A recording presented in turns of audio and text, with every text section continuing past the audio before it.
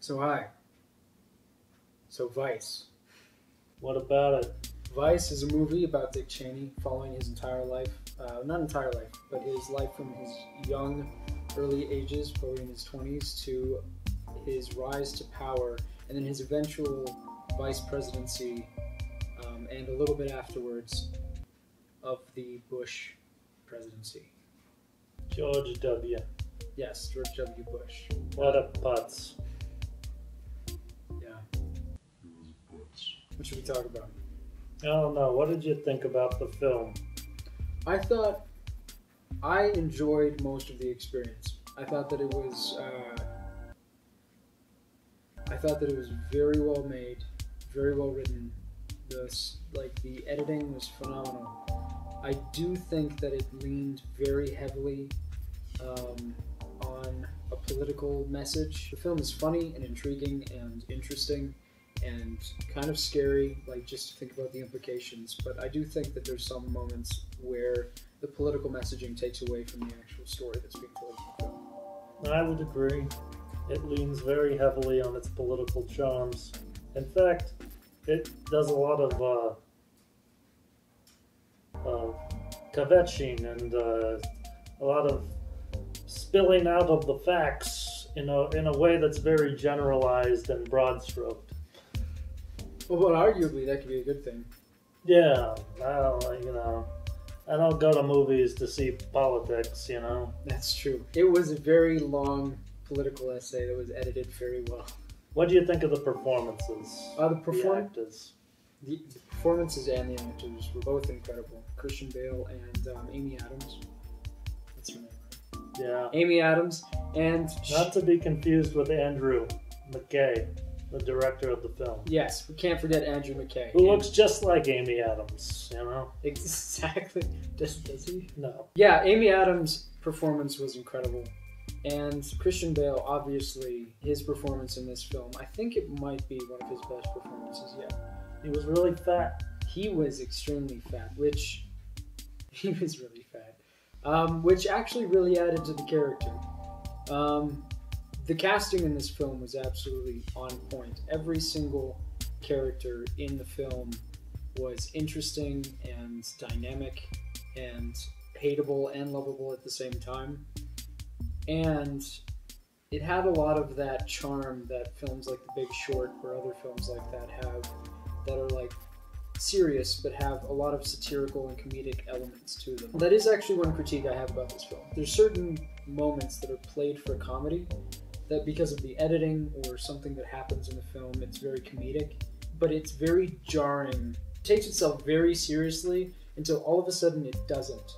And the moments are really funny and interesting, but they kind of take you out of the story that's happening at the moment. I know it was a purposeful choice by the directors to do this, but it was also, as an audience member, disorienting, if that makes any sense. That does make sense. And I have to agree with you. It was a very choppy film as far as the tone and the comedic punches and whatnot. But I don't know. Overall, I think it succeeded at punching its points, and I think that the casting was very good, and as a result, the acting really pulled the film through. It did. It did. So, Rabbi Goldsteinberg, what was your favorite part of the film?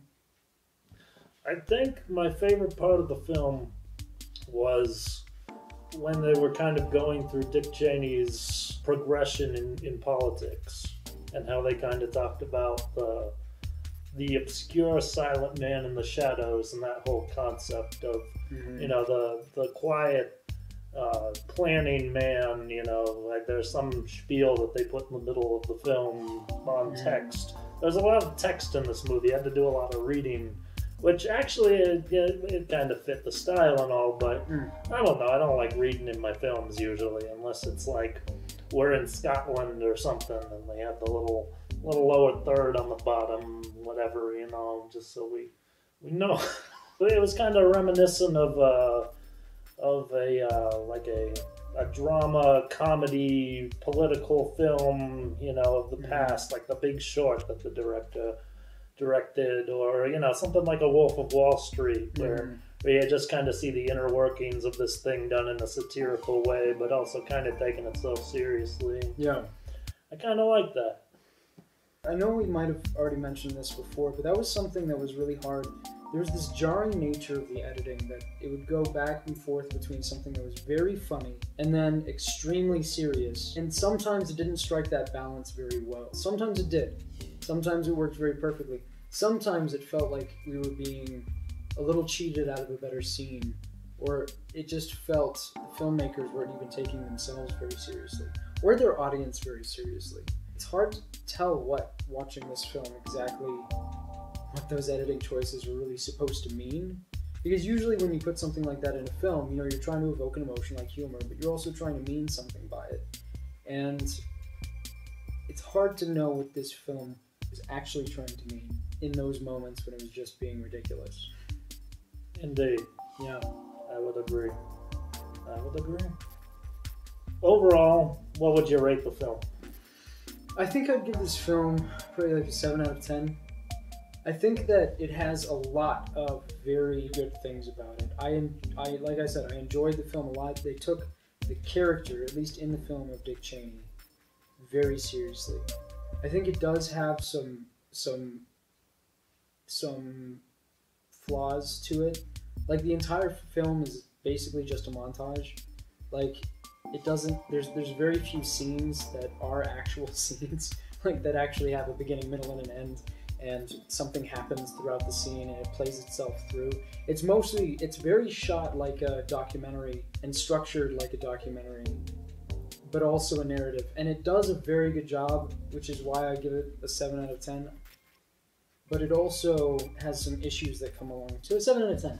I really liked it. I think there's some things they could have done better. But overall, it was a really great film. Indeed, yeah. I'm gonna give it a 6 out of 10. Yeah? What was that? I really enjoyed the theatrics of it. The cinematography was good. You know, the makeup was incredible. I don't think I've ever seen makeup that convincing in a film before. That's true. The actors brought their A game. Steve Carell, Christian Bale, all of them, spectacular. The structure and narrative of the film I thought was a little choppy and weak, and it got its point across, but I think just the way that they handled the story was a little bit, it didn't know what it wanted to be exactly. It was a little too satirical at times, and then it was a little too serious, and I think the end result just kind of felt a little awkward. I liked some of the tone when it was being funny. I thought it should have kind of been more satirical the whole rest of the way through the film. But of course it was a little politically motivated, and I'm interested to see what this director has in the future, you know? Yeah, definitely. I think this was definitely a extremely good offering as far as a film goes by this director, who I can't remember his name. They only plastered it on the screen like 12 times. Adam McKay. Adam McKay. Well, cool. Yeah. That was our thoughts on Vice. That's it. Go home, folks. Leave your comments and whatever, and like the video and subscribe and all that shit. Okay, alright. Hey, Rabbi. What? What the fuck are you doing in my house, bro? Hey, we just have to finish the video. What video? What are you talking about? We already filmed the video. But we didn't tell them, like, any of the information about our site or Any whatever. of the information? What do they need to know? It's a fucking YouTube channel. Like, they don't know what channel we are. The Joe Review channel, the one they saw the fucking video on. Well, what are we going to find at the... No, get the Oh, God! out of my house!